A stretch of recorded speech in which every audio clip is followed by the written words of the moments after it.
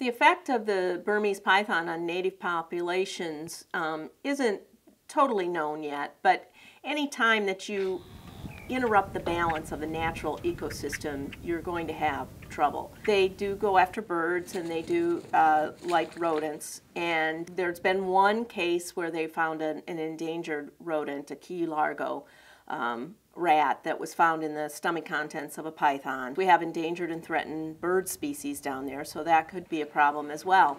As far as our wading birds, just about anything that the Everglades is known for has been found in stomach contents, both endangered species and state-listed species. So it is a #1 predator in this ecosystem that is not adapted to a big snake being a predator. But it's funny, it's like for every animal that you could think that it might have an effect on, seems like you can find one that it also would feed.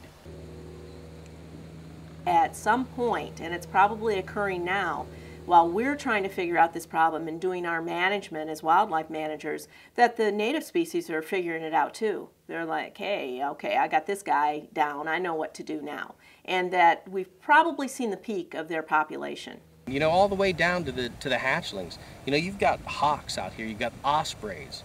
You know, we've actually found a specimen that vultures had been feeding on. It was still alive. You've got blue herons that regularly feed on indigenous snakes that could take these things as hatchlings. There's a lot out here. Owls, and, you know, raccoons will depredate a nest. Fire ants destroy nests of our indigenous stuff. What makes you think they wouldn't be destroying the nests of an exotic? So there's a lot out there. Contrary to what you hear about, there are no natural predators. You're right, there are no natural predators from Southeast Asia, but there are natural predators here.